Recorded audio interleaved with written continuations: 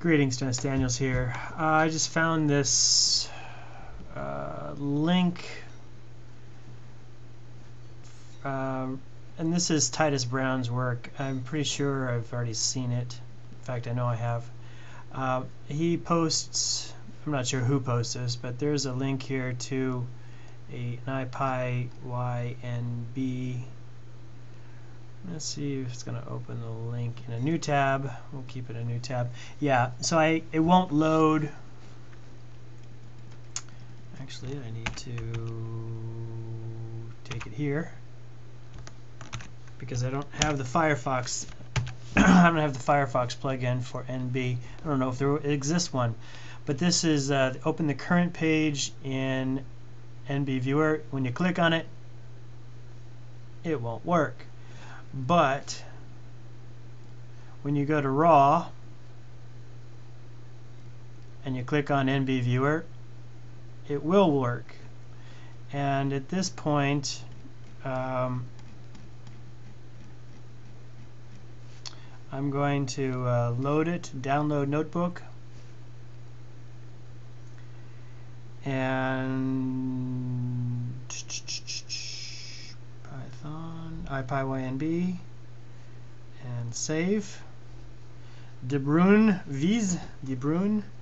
So now I should be able to open it.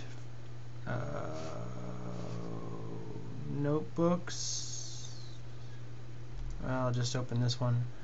File, open.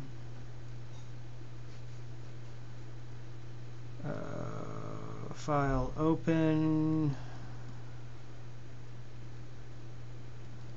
Oops.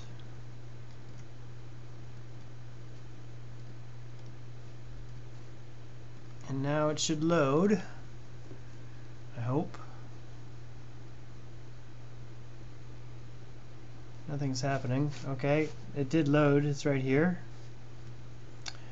And let's see. No module named Network X. Networks, set up networks. Alright, so I don't know what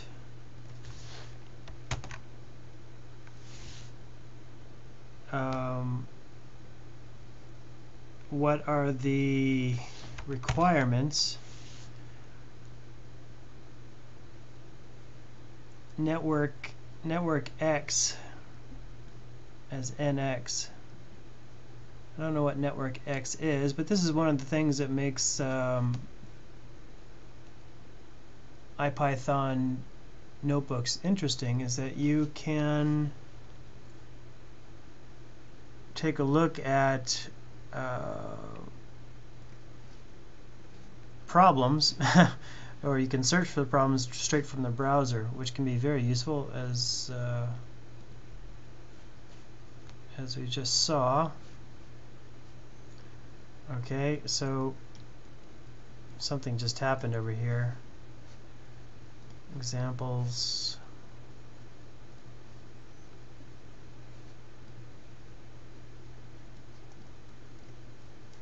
They're not, they don't move. And I'm not, this is also a little old, but that's a documentation.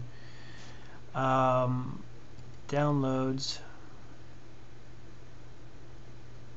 So I have to install this. I'm not going to do that to get this to work, but anyway, that's how you load an IPython notebook from the web.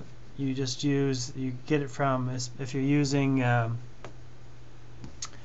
if you're getting it from GitHub, make sure you click on raw in order to get the raw ipynb. Thank you, and happy computing.